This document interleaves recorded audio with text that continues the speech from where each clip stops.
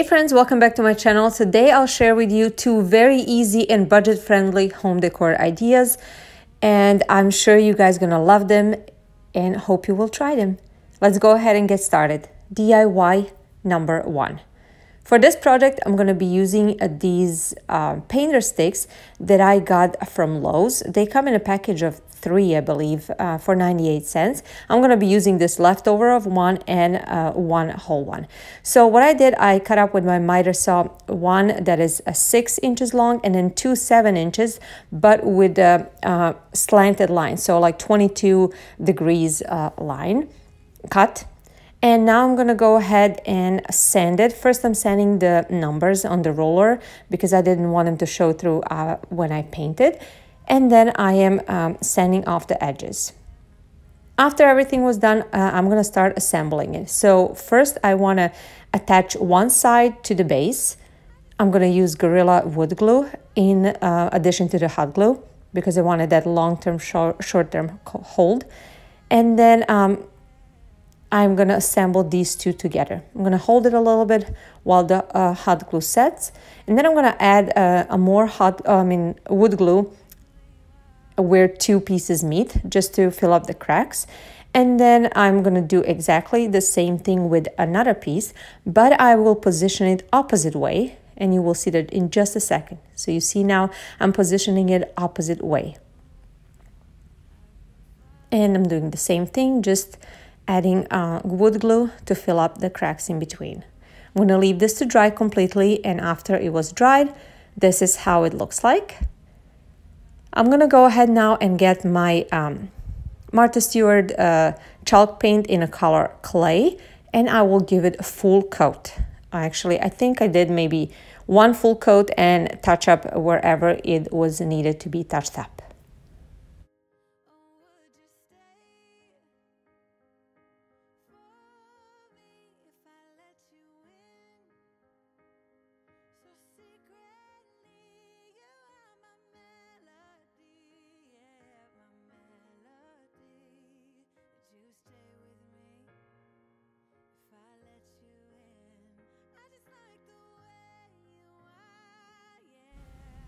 After everything was completely dried, I'm gonna go ahead and take my Rust-Oleum chalk paint in a linen white color and chippy brush from the Dollar Tree, and I will distress it. So I will dry brush it on the top of this gray and just lightly. I didn't want to do anything too heavy. I wanted just to have a little contrast, and I really like the way it turned out.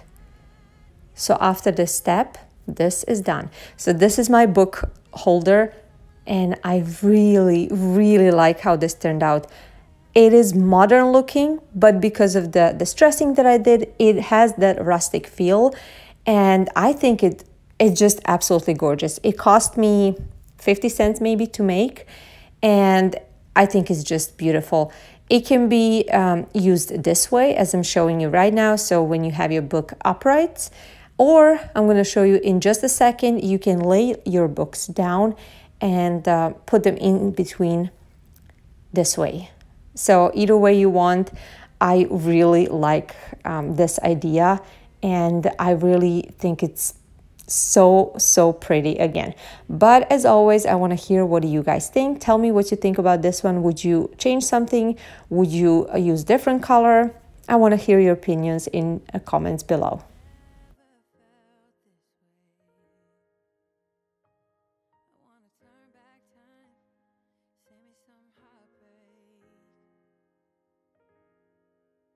For all of you that are returning, I want to thank you so much for being here, for supporting me, for commenting my videos, liking them. I really appreciate you. And for all of you that are new, hi, my name is Jelena. I love crafting and doing DIY projects. Everything that I do is on a budget, very low budget, and mostly rustic and farmhouse style, but I do add some modern styles as well. And I really hope you enjoyed watching my projects, and if you do, I would like for you to subscribe. Also visit me on Instagram, Pinterest, or Facebook. Come and say hi. I want to remind you that my regular upload times are Tuesdays and Fridays at 10 a.m. Central Standard Time. If there's any change, I'll usually try to let you know in advance in my community tab. Let's go ahead and start with DIY number 2. For this project, I'm going to be using a piece of scrap wood that I had in my garage. I really like this piece because it has those knots and imperfections that actually is perfect to me and my rustic style. First, I'm going to take my Rust-Oleum chalk paint in a linen white color and a little bit of water, and I'm going to just paint it actually. I wanted a whitewash. So I am applying one coat and then I'm wiping it off, and I'm doing it again over and over until I am satisfied with the way it looks. And this is the level of whitewashing that I achieved. I was happy with that. And then when everything was completely dried, I took more white paint and a chippy brush, and I just kind of did few strokes. I wanted those lines to show through. Next, I'm going to take this Martha Stewart gray chalk paint, and I'm going to go ahead and distress this. So I started with the edges, and I just pulled some lines or strokes here and there. There was no really any particular pattern. I just, distressed it where I thought it would look nice. And when I was done, this is how it looked like. Next thing, I'm going to take this door handle that I actually got on a yard sale a long time ago, and I drilled the holes, and then I'm gonna attach this with the screws. After it was attached, this is how it looks like. And now I'm gonna take this tin can, leftovers from a sauce, and I am going to punch 2 holes with my crocodile. I absolutely love this tool, guys. You have to have this.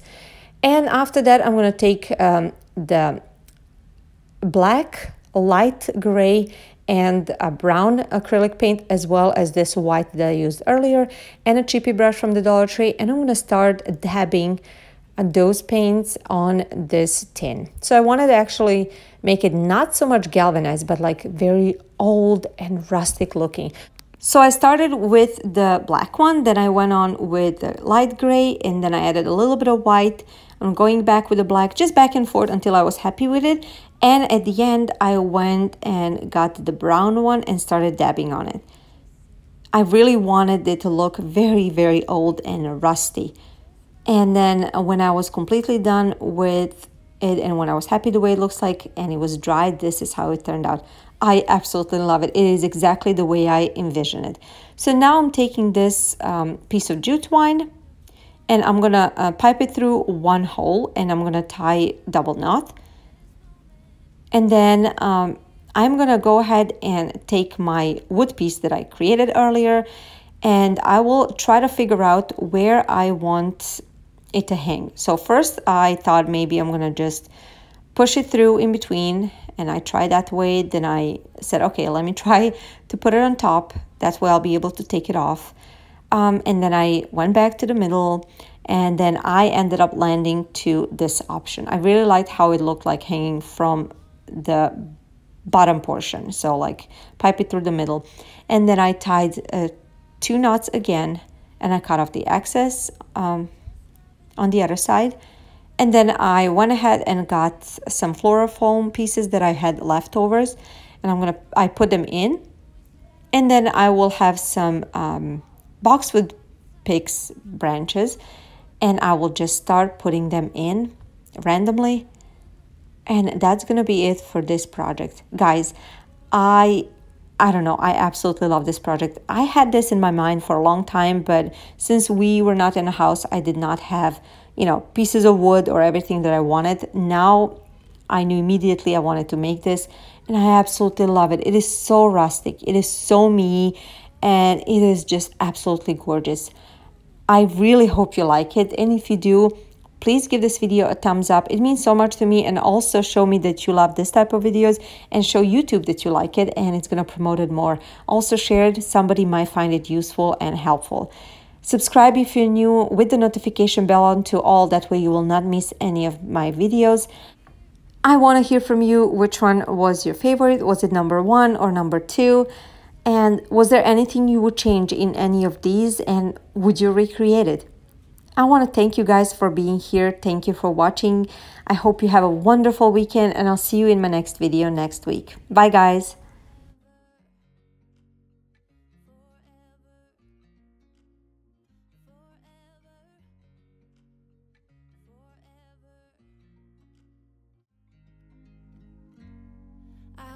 you as you drive.